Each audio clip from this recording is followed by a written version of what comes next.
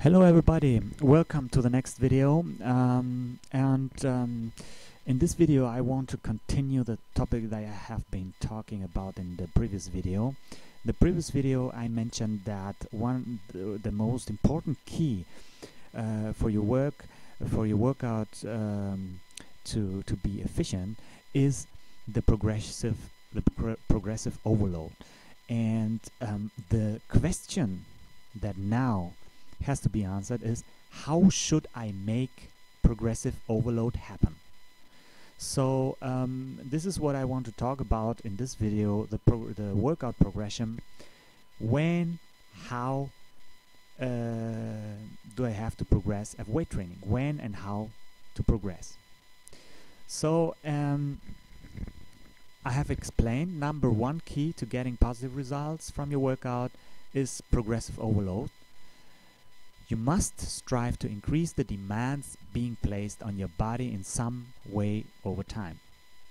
And when you fully understand how big of a requirement this is, the next logical question is pretty obvious. How and when should this progression take place? Well, in the specific context of weight training, there's a bunch of ways it can be done, and some are more ideal for the certain goals and experience levels than others.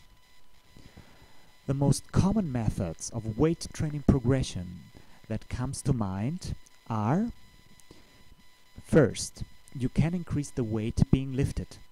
For example, if you are currently lifting 100 pounds on some exercise, you can lift 105 pounds the next time you perform that exercise. Second, you can increase the number of reps a weight is being lifted for.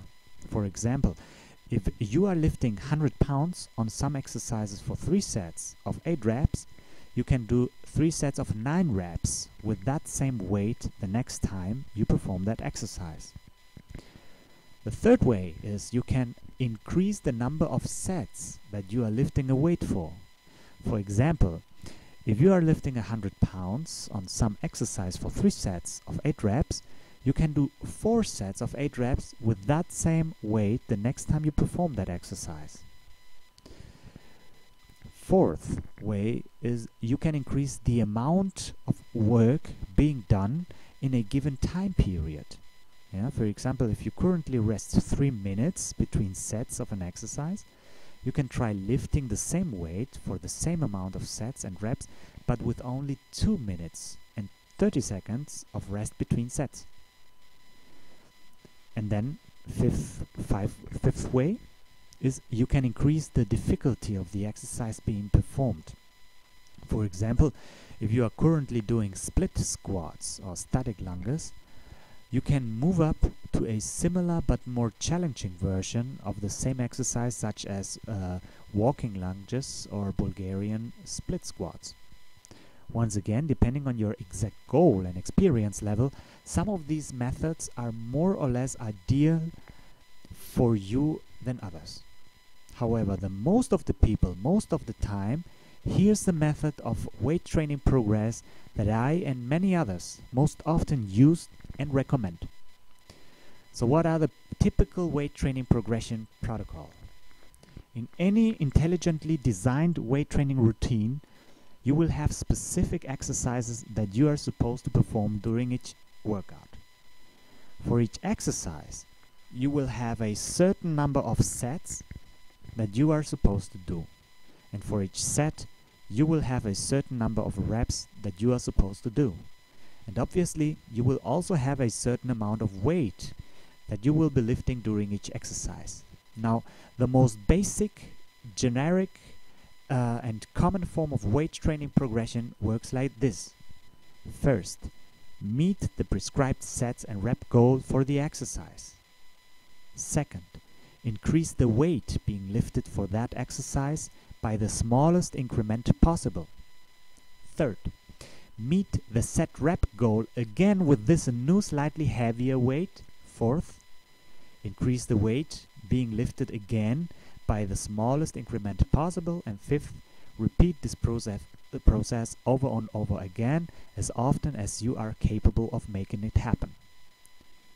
Confused? Well, here's an example.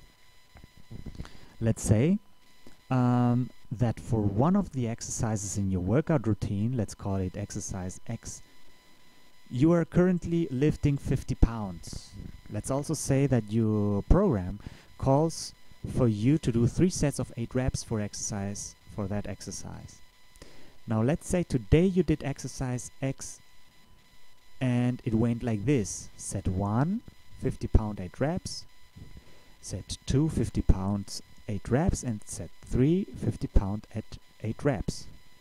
As you can see, you lifted 30 pounds for 3 sets of 8 reps in this example, and since your program calls for you to do 3 sets of 8 reps, this workout was a success. Since you have reached the prescribed set rep goal for this exercise, it's now time to increase the weight by the smallest increment possible. So the next time you perform exercise X, you should do something like this. Set 1, 55 pounds, 8 reps. Set 2, 55 pounds, 8 reps. And set 3, 55 pound, 8 reps. See what happened? Progressive overload took place. You increased the weight you were lifting by 5 pounds, which is usually the smallest possible increment, and performed that same prescribed 3 sets of 8 reps with this new slightly heavier weight.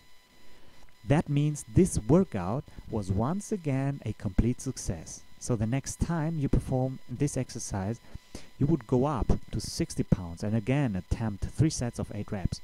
You would then continue increasing like this as often as possible over and over again. The only thing is, most people will not be able to increase this much and or this consistently from workout to workout. Beginners might, but few others will. In fact, instead of that second successful workout shown above, the 55 pounds for 3 sets and 8 reps, many people would have ended up only able to do something like 55 pounds for 8 reps in the first set, the second set 55 pounds 7 reps, and the third set 55 pounds 6 reps. Now, this is completely normal and should still be considered a successful workout. It is still definitely progressive overload.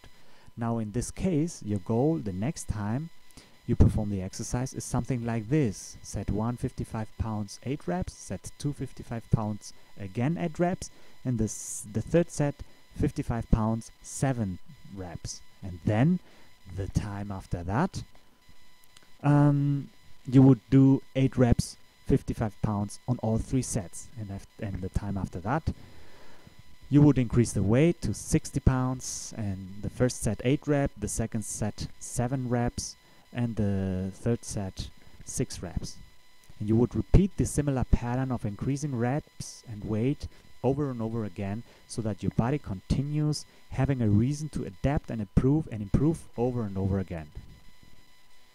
And in case it is not obvious enough, if your weight training routine called for 3 sets of 10, 4 sets of 6, 5 sets of 5, 2 sets of 12, or any other combination of sets and reps, you would still progress virtually the same way as shown, as mentioned in the example. So, will progression always be this consistent? Of course not always. There will definitely be times when you end up repeating the same exact number of sets and reps and weights that you did the previous workout. Sometimes this might even continue for quite a while with certain exercises. This is especially true for more advanced trainees. So there will also be times when in the above example, for instance, you might only get reps of 7 or 6 in all of 3 sets. So don't worry, that's normal. Just work your ass off to progress in some way as often as you can and beat what you were able to do the previous time.